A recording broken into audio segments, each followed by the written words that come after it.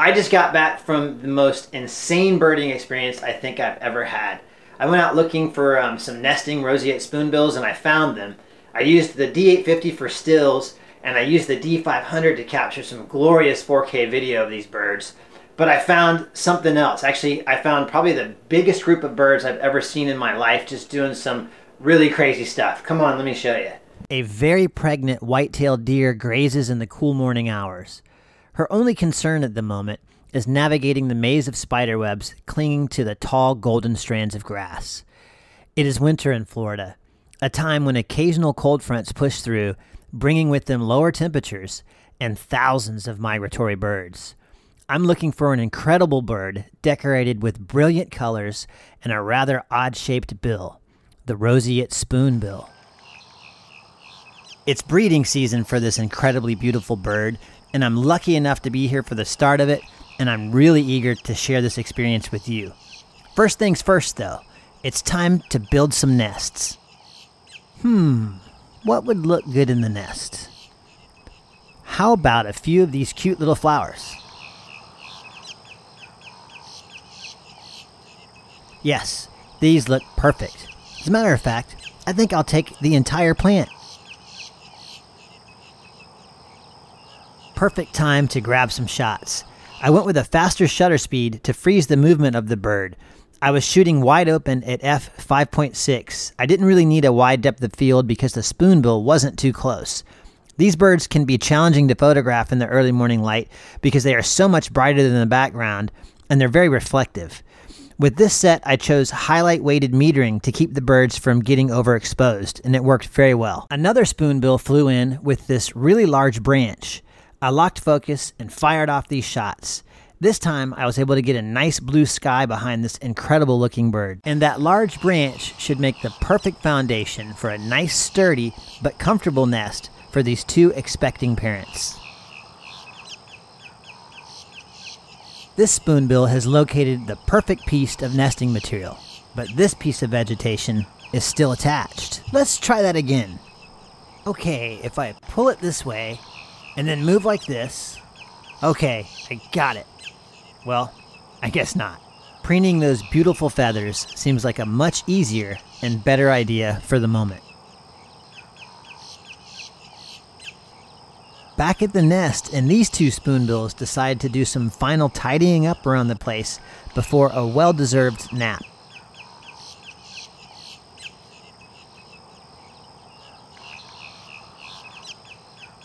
This location makes the perfect place to photograph these beautiful birds as they fly back and forth from their nests to the shoreline. One funny thing I noticed was how often I would get shots of these birds with their eyes closed. It makes me think these birds achieve a zen-like state of flying. They're just so good at it, they can cruise right on by with their eyes closed.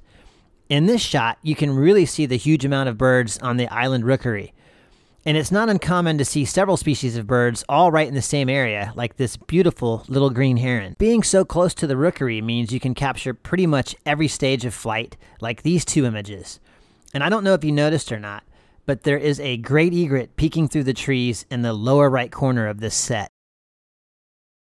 It isn't difficult to get some awesome head-on shots like these, where you get a much better idea of exactly how wide this bird's wingspan is. You can also reposition yourself to go for some backlit shots where you get some nice rim lighting or just enough light coming through those pink feathers to see some color. But these beautifully lit in-flight shots keep me coming back for more.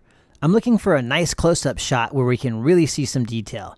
That's a little better, but let's try another angle. Perfect. Look at those beautiful wings. But let's try to get some more light on those beauties. There, that looks great, but I would like a fully lit wing, please. And there it is. That is just gorgeous. Okay, let's try a nice close-up with a different background. Wow, look at that beautiful bird. It is amazing how something as simple as the background completely changes an image, and this last one is my favorite image from this incredible bird. I really like the plain color of the background and how the light is strongest right in the middle of the shot. This will make a beautiful canvas for my wall, and I think I'm going to need a bigger house because I'm running out of wall space. I always joke about some of the many perils that I have to go through or that people go through, wildlife photographers. Do you see this building behind me? This is one of the many perils that nobody ever talks about. This is a pit toilet. And if you've never had the pleasure of seeing a pit toilet, the inside of that bathroom was absolutely frightening. It was, I don't know what happened in there. Scary stuff. I think I might even have a staph infection from just going inside there.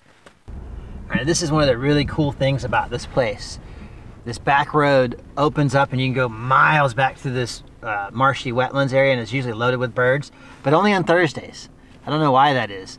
So if you look over on this side, you can't really see it yet, but if you look over on this side, you'll see it's nothing but marsh and wetlands, and there's a great blue heron over here behind these palm trees. There's egrets everywhere.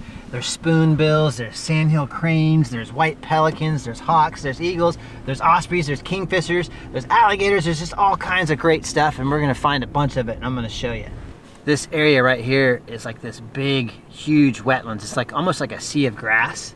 It's really shallow, but it's really cool because there's a lot of frogs and other kinds of fish and stuff in here, and a lot of birds are hunting in it, and there's a lot of egrets you'll see out here and great blue herons, and it's really fun to sit here and watch them do their thing and pull stuff up out of this grass. I spot this great blue heron off in the distance, and I can tell that it has something down in the grass. It has managed to capture a fish, an invasive species of catfish that can be extremely difficult to eat because of their spiky fins and hard bony bodies. Time to grab some shots before this heron flies away with its catch. This great blue heron doesn't want me watching. I think it's afraid I might try and steal its food. It takes one look at me, I grab a shot, and then the bird takes to the air and disappears in the marsh. This bird is an anhinga, or snake bird, and it has also speared a fish, and this bird repeatedly smacks the poor fish against the tree in an attempt to stun it. This is another great opportunity for some awesome photos. I managed to capture several images of this anhinga tossing this fish into the air.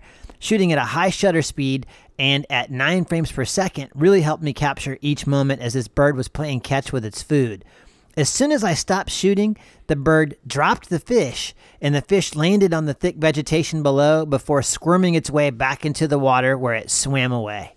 Absolutely incredible. Here's a good close-up shot, just in case you were wondering what this crazy bird looks like. Kind of looks like a dinosaur, doesn't it? It would seem that there were a lot of very hungry birds in the area. This great blue heron managed to capture a garfish, a long skinny fish with a mouthful of very sharp teeth. I've seen these fish grow to over 6 feet or 2 meters in length, but this particular one isn't going to be getting that big. Great blue herons and anhingas might share the same space, but they don't always get along, and this image is a good indication of that. It must have been breakfast time in the marsh because all of these birds were busy eating, including this beautiful red-shouldered hawk.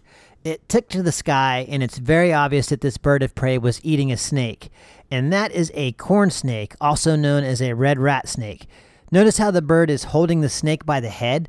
Hawks know that a snake's head can bite, so they quickly snap the snake's neck in order to prevent a potential bite.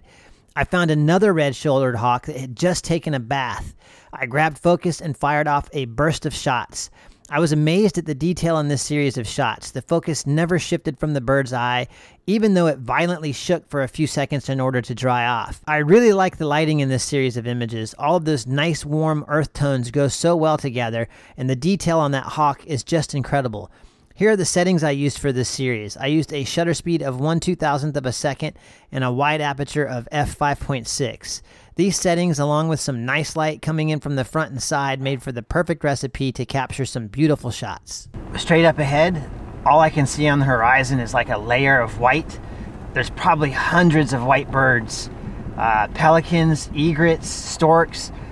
Oh my gosh, there's a whole bunch of them. This is gonna be cool.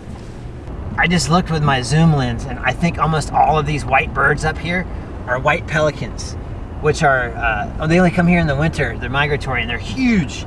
So this should be really cool. I think the pelicans are feeding because it looks like they're really, really busy. Oh yeah, they're flying up and, oh man, this is gonna be for great photos.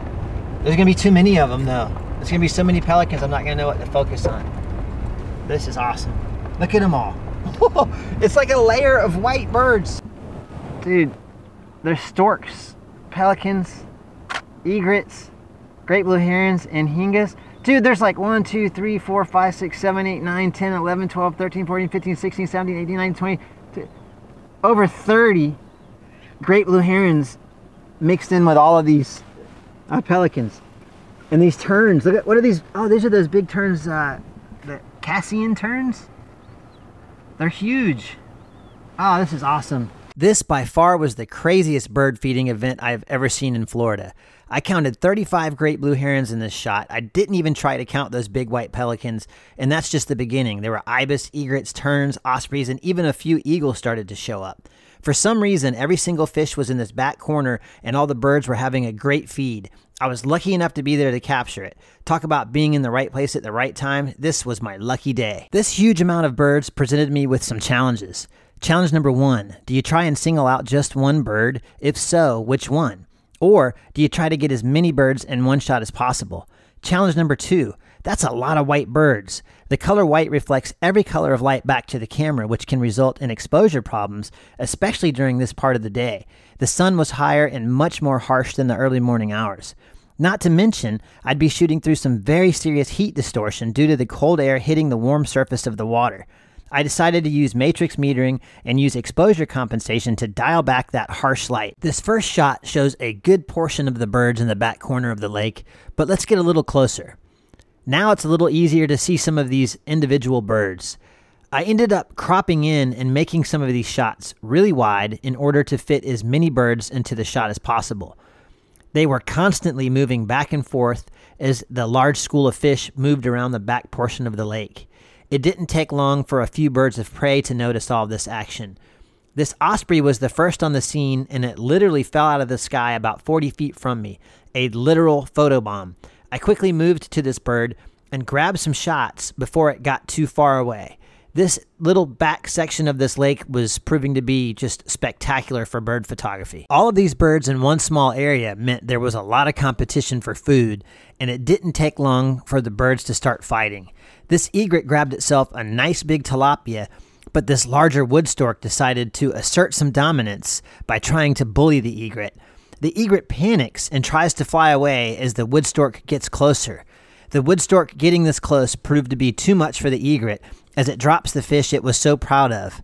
The wood stork moves in, takes the fish, and the poor egret bows its head before flying away. The fighting continued as this crow or grackle, I'm not too sure on that, chased and harassed this ibis.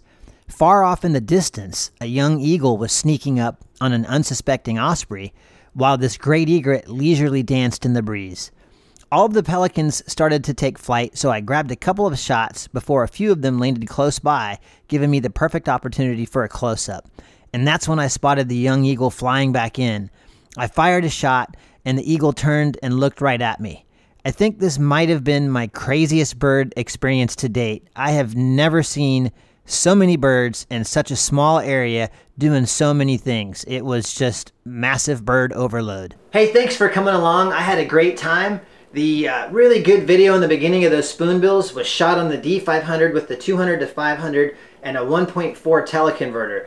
This combination is turning out to be an incredible wildlife video machine in 4K. It's just glorious, as you saw. Click the thumbs up. As always, let me know what you thought of the video by leaving a comment or two. Subscribe if you haven't done that. You can click a little button somewhere around here and share the video. That's always really helpful. And until next time, see you later.